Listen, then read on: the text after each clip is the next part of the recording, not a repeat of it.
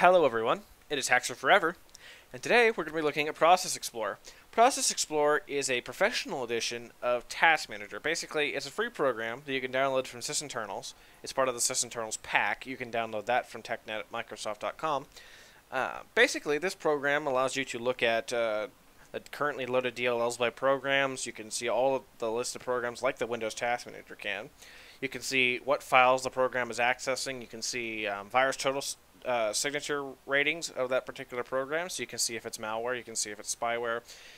You can see the digital signature list of the programs. You can see memory usage, hard drives access statistics. You can see all kinds of information from Process Explorer. It's basically Windows Task Manager on some major steroids. I'm going to go ahead and show you the program. I already have it downloaded here on the desktop. So let me go ahead and close up Chrome here. Let's get the desktop going up here. Here we go. Okay, so let's open up Process Explorer here. We'll take a look at the interface. So Process Explorer is quite complicated looking when you first open it. Trust me, it's not too complicated. Now, you'll see here I have a verified signer and virus total tabs here. You can enable these tabs by going to View, and then you can do Select Columns. You can go to Check Verified Signer and Check Virus Total. Now, to actually activate it, because it'll just be blank when you first load the tabs in, you have to go to Options, and then you can check Verify Image Signatures, and then go to virustotal.com and check virustotal.com. That'll load these how I have it. So you just simply check these, and then basically they will show up. They'll load all the information, and it pulls the information from the internet. So if the computer is not connected to the internet at the moment, you won't be able to access the virus total and verified signer information, but it's really useful if you're trying to find malware. Malware is really interesting. I'm going to demonstrate that for you now. Basically, I have a copy of malware here. Basically, this is a banking Trojan.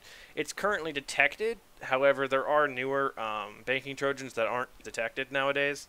I went ahead and ran it, and we have it in memory here.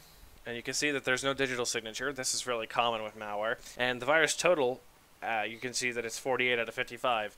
Now, the thing about banking Trojans and some of the newer malware samples is that when they're 0-day, when they first come out, no one really knows about them. Like, it's really difficult to actually find malware nowadays. And when malware is found, it's usually not detected at the start. So that's why antivirus companies are actually starting to go over to more of a behavioral blocking system rather than a signature-based system like they have been traditionally using. Signatures only can identify threats that have already been found. The signatures have been entered into a database. Behavioral blocking can actively deny access to certain files on the computer that are protected. You can deny access to certain kinds of executables. You can deny the ability to inject code into other programs.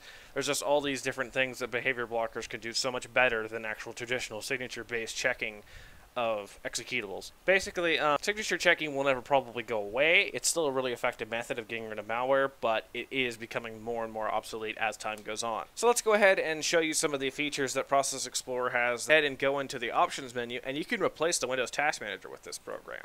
So instead of using the Windows Task Manager, you could use this as your Task Manager. It makes it really nice because this has a lot more features. This program is really awesome when it comes to actually finding information about programs and being able to find malware. You can see connection information if I had that function enabled. It is possible, but I don't have a particular DLL requires for that yet. I have to install that DLL to the virtual machine. Anyway, so now I'm going to go ahead and demonstrate some functions of Process Explorer for removing malware.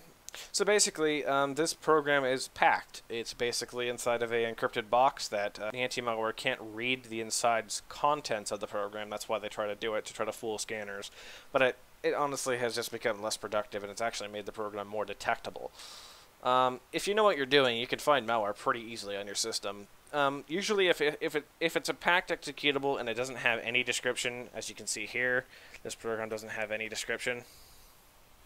And it doesn't have any company name, and it has no digital signature, and it's detected. Pretty common for VirusTotal to pick up on this stuff pretty quick. So it's always worth a shot to have VirusTotal active in the Process Explorer tabs, because then that way you can get that extra data from the service. Anyway, so basically, let me show you what you can do if there is two malware programs running at the same time. So for this video, I'm not going to be using Malwarebytes to remove this malware. So basically, let's just say in a scenario where the malware is running and you see it like this. And let's say it has a detection ratio, but every time you kill it, it respawns. So let's say that I'm going to kill this program, kill process, and then let's say it comes back. I'm going to run it again to demonstrate it, but it would be the same principle. The program would just run again. Well, that's because one of the other programs that are currently running in your system is also part of the malware. Let's go ahead and say that this Java update schedule is part of this program. I know it's a legitimate program, but we're going to use it for an example here. So let's say that this was a fake Java updater. Basically, we'll go ahead and what we'd want to do first is we'd want to suspend both the processes. So we'll right-click, click Suspend on both of the processes. This is after you can identify it. Chances are, if something says like this is executable name, but it says Java and it looks legitimate and it has this icon and stuff, but if it doesn't have a valid digital signature like this one does, chances are it's going to be malware. It'll also have a detection ratio 9 times out of 10, but some cases the newer versions of malware might not. Your mileage may vary in this situation. It depends on the actual threat that you're encountering. Anyway, when you suspend the processes, they won't be able to revive themselves. They're basically put into a hibernation state. They're just put into a nice, careful sleep. So now you can just go ahead and just do this. Just kill them. Just go ahead and kill both of them. And then now the program won't come back. Technically secure, but however, when you restart your computer, the program would probably come back.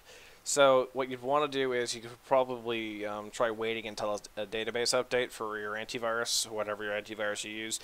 So I hope this has been a really informational video about Process Explorer. I'll also try to make some more videos about the Sysinternals pack. There's a lot of interesting and amazing tools that are inside this pack. You can get it for free from Microsoft TechNet. I'll leave a link in the description for the pack, and I'll also leave an individual link for Process Explorer. This has been Hacks Forever. I want to thank you all for watching. Please be sure to like and subscribe, and I'll see you guys next time.